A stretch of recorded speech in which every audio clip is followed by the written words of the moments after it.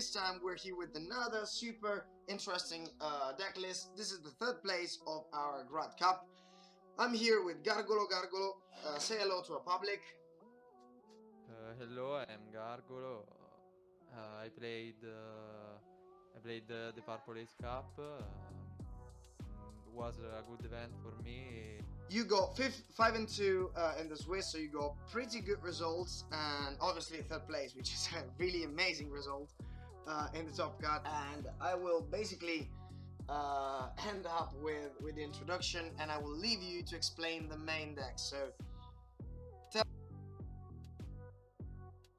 And now, shout out to our sponsor, the first one being GRAAD, the best grading company in Europe, which offers grading services in all languages and all OCG, TCG version of the card you might have or need, which is launching a brand new campaign that you will totally love. This is basically a new cover that fits perfectly the card without the need of a sleeve in order to see the beauty of your cards and to have an endless protection. Check them out. The second one is ScrollandLock Gaming, which is a safe place to every YGO lover and player. Basically, in there, they offer tournaments for money and not for money, just for entertainment, in every format you might want, need, or desire. That's a great opportunity to improve as a player and also to make friends in the best community for YGO players ever made. And last but not least, we have PLAYMAT per TUTTI. They produce amazing custom playmats where you can send your own drawing or images, making it on your own and making the playmat your playmat. I've played with them. They're really amazing because they offer best quality for their products, and you definitely got to try playing with them. All our sponsors' link are going to be in the description down below, so don't forget to go check them out. tell us what your main thoughts were when building this deck. At the start, I played, of course, 3 Ray and 2 Rose. I chose to play 2 Rose because I thought 1 wasn't enough, and 3 for me is too clunky, and I didn't like to draw too many copies of the same card. I think this is it for the main archetype monsters. I mean, there's a bunch of Entrap plus the Phantasme. I see right now. Yes, then I played 15 entraps in total, plus the side deck, and 12 real entraps and 3 phantasmes. I like the phantasme because phantasme in this format is good against most of the decks in the format. Tri Brigade, Salaman Great, Sky Striker. You can resolve it against every single deck except Virtual World and trap decks like Eldritch or Subterror. But in total, in general, is a good card. I think in this format against Tri Brigade. If you draw it, is really good because can trade the Apollousa, can force the revolt because has the same attack as the Apollousa with 3 negates. With 3 negates, exactly. Alright, and I see 3 Ash, 3 Bell, and 3 Veiler. Right, and this is it for the monsters, I think. Right now, the big thing in Sky Striker obviously are spell cards. I see the best news that you could have gone from Konami is that Engage was back to 1. I think this is the reason why you did to bring Sky Striker to the latest round of the Swiss and to the top cut. Explain the spells, and yeah, I think it's pretty fair to say that Engage is the reason that you got back to Sky Striker. Yes, of course, Engage is the best card in the deck. When you can resolve it with 3 spells in graveyard, you already won the game, basically. And because the advantage you can make after the resolution of the card is too much, and I played standard ratio, I think, one engage, one multi-roll, one hornet drones. Then, because of course they are limited. Then I played 3 widow anchor, 2 shark cannon, 1 booster, and afterburner and jamming. I played 2 shark cannons because I didn't like to play only one. In the tri-brigade matchup I decided to take out 1 shark cannon after game 1 because it's really bad in that particular matchup. But against other decks is a good card, like against Drytron, against Salamangreat. In the mirror match is really good, and I like playing 2 in the main. And then Eagle Booster, I thought about playing 2, but I felt like I didn't need to play more than 1, because sometimes can be a bad card in the end if you don't see a starter. Is not an interruption. Is not a card that negate things or bait interruption in general. It's really good once you started playing. I mean, and then after Barner and jamming, I decided to main deck jamming because I like the fact the versatility of the deck in general, of Sky Striker, of the toolbox. You can use jamming when you need it. I like having jamming in the deck because I can think sometime when I need to set to destroy a set card. I need jamming in the deck, and sometimes it's really good. It's really good, yeah. And to finish the Sky Striker package, of course, the field spell.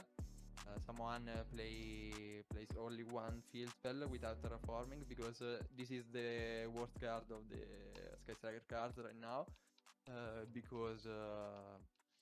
Because engage and roll are bought at 1, and you don't often resolve it with the effect. Yes. Sometimes you can the card can whiff, and but still a consistency card which improves the consistency of the deck to see the starter. So I played the card. You played 2 plus the terraforming, so you played it 3 basically. Yes, see, 3 copies in total. I liked it. And terraforming is another spelling rave, so it's always useful. Yes, terraforming is really good if you open it. And then Rota Upstart Called by the Grave. These cards are really stable in my opinion. And I see 3 prosperity played instead of the desires. That was basically the biggest change I saw to other Sky Striker deck lists around, you know, the competitive environment. And we were talking about that before, and I totally agree with you. And you said that prosperity was a little more helpful when you know, going into the grind game, and you wouldn't have the risk to ban all your one-offs, because I see 3 plus 3 plus another 4 one-offs, so it's 10 one-offs, and you know, banishing the resources or the targets for your cards could be pretty bad with desires, especially in the later stages of the game. And I agree with you when saying that prosperity is it's the better choice. And alright, this will close, we'll round off the main deck, and I think we can go straight up to the extra deck, in which I see a couple of interesting choices, and I will basically let you let you explain it. So go on Okay. with the extra. I played, of course, 3 Kagari, 3 Shizuku, and 2 Ayate, and 1 Kaina. The thing is, then you see 3 Ayate and only 1 Zik. I played also two of the Zik because I thought with Phantasme you can you need after you use the battle phase, you need to clear the main monster zone for your spell cards to be live, and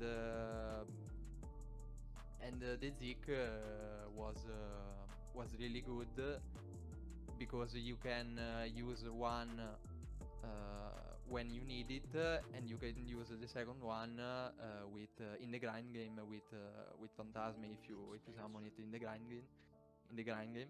You can do the same thing with Phoenix, but having the access to the Sky Striker link is better most of the time.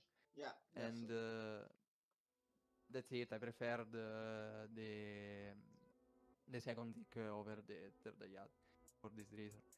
Then I played Ita and Phoenix, Ninjutsu, and Hachescode. I didn't like the Alkifibrax and Celine combo, even if I think is a good choice. But for the play style of the deck with engage, I think you don't need to close the game as fast as possible, but you can grind. You can outgrind your opponent with engage, basically, and you can go into Hatches code when you need it to close the game with the opponent's monsters, stealing it with Anchor or Sharkan. And I like this extra deck. Well, I think it's pretty good. Pretty good lineup, basically standard for the Sky Striker package. And moving on to the side, I think we have a little spicy choices to discuss. We will leave it by the for the end of the video. Yeah, explain what did you put and why did you put those cards? I played 3 Nibiru, 2 Psycho Reader, and 2 Masters. These are the entraps in the side deck, because the thing is the deck struggles against aggro decks or decks that can put pressure on the field, like Virtual Ward or Pranked. And these cards, Nibiru and Schoolmaster, are good bot against bot worst matchup of the deck. Psycho Reader is for Drydron, because the deck is really powerful. If you don't respect it, you can get punished by Drydron. And I liked this ratio of the entraps. Then I played Pancradops and Harpy's Feather Duster. And then I played 3 Cosmic Cyclone as removal. I've seen it played, but not that often, not that much, which is Shared Ride. I really like this card. And yeah, explain us why and what was your thought process when putting Shared Ride into the side deck. The thing is, with this deck, if you play like Summon Limit, there can be only one or other Floodgates for going first. This is obviously a card for the going first. And if you play the Floodgate, you can lose easily to Spell Trap removal, like Cosmic Cyclone, Lightning Storm, Harpy's Feather Duster, Twin Twister, and more. Shared Ride instead is is the card itself is like a maxi, but for the search instead of the special summon. And against this format seems like a very good card, like against every single deck. Yeah. Because every single deck starts play searching his cards. Yeah. Like Tri Brigade starts with Fractal and then sends Nerval, which has the card, or Five Formation Tanky, or I think every single deck. Every single searches deck got in its searches, and this card is really good. And yeah, congrats for your result. You played amazingly in the Swiss and in the top cut. So I think this is it for the video. So I always remember you guys to like this video, share all your social media, and go check in the description down below for all the links to our Instagram, TikTok, and Facebook pages. Remember to activate the notification bell so you get notified whenever we post other content, and stay tuned for the other deck profiles, because they're coming. And yeah, basically, thank you to everyone. Thank you, Gargolo, for being here and sharing with us your deck lists. And thank you for the deck profile. I'm ready for other tournaments in the future. Yeah, because they are coming. Obviously, we hope you had a good time playing with us, and I think we have a lot more to organize for future days. So stay tuned, and we'll see you next time. Bye, guys.